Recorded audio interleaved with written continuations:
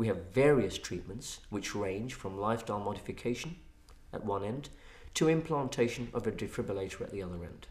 Lifestyle modification involves refraining from sport of moderate to severe intensity and to avoid illicit drugs that make the heart very sensitive to adrenaline, such as ecstasy, amphetamines and cocaine. It's very important that the individual is never even tempted to take these drugs. In people who are complaining of palpitations due to heart rhythm disturbances, we can use beta blockers. In those who are having bad rhythm disturbances, which are causing faints, or those that have survived a sudden death, we put in a defibrillator. Sometimes, in very advanced cases, the left heart also becomes affected. So we've got a right heart working very baggily, and we've now got the left heart working very baggily, and this condition then starts to simulate dilated cardiomyopathy, which is what I've just talked about. And in some of those people, one has to consider cardiac transplantation.